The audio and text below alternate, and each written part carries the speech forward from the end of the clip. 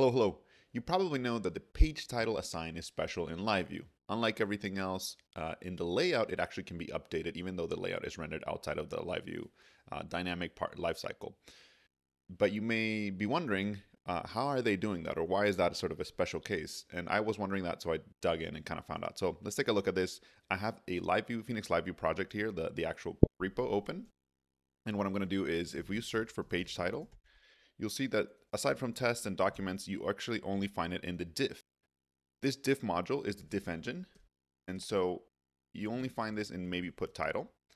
And as you can see, we're just putting it, this title, we're putting the socket assigns in there. Now that title is just T. So that's the T that's being sent through the WebSocket connection, right? You might know of the static and dynamic portions of it. That's pretty common, like how LiveView is sending these little pieces that are static and dynamic. And it turns out that title is a special case.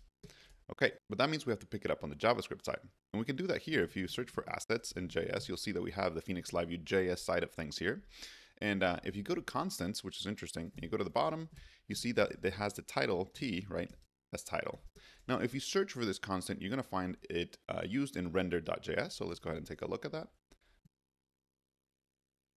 And as you can see, there's this extract function from rendered that extracts right here from the diff, the title, and then it returns it right here, right? So we're returning the title amongst other things. Now, if you look at where this is used, you'll find that it's used in the Vue.js. So I'm just going to go to there.